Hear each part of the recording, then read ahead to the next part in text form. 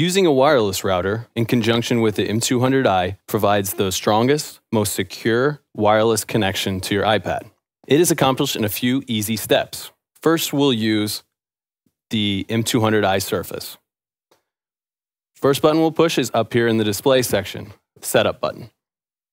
Once inside the Setup button, we'll toggle over to the network selection. Within our network selection, we see that there's a LAN and a wireless LAN setup. For this, we're going to use the LAN setup. So we're going to go ahead and hit enter, and then we're going to go into the options.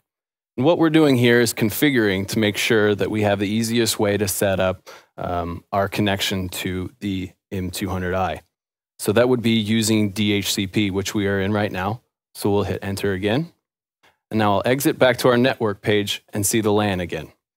Next step will be to take a Cat5 connection straight out of your wireless router and into the LAN port in the back of the M200i. Now there's two network connections, so be sure you get into the LAN port and not the REACT port. As you can see on our network screen here, we're now connecting. It can take a few seconds to connect. Now we can see it's connected.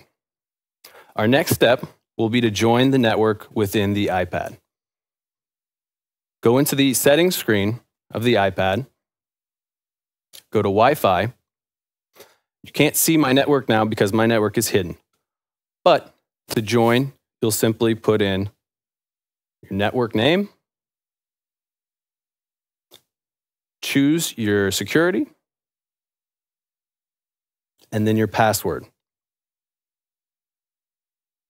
And then hit join. It could take a few seconds to join the network, but you'll get a confirmation up at the top that you are joined into the network. Our next step is launching the M200i app. Here we see the basic setup of the M200i app. To go online, hit the upper right corner online button. Searching for M200i appears, and as you can see, we have found our network there from our checkbox. Now to go online, to sync the iPad to the console. A few seconds, and now you can see we're up. You can see I'm moving my faders down below, and it's syncing to the iPad as well. And now I have that two-way connection. Now, since I'm completely wireless, I can pick up my iPad and go.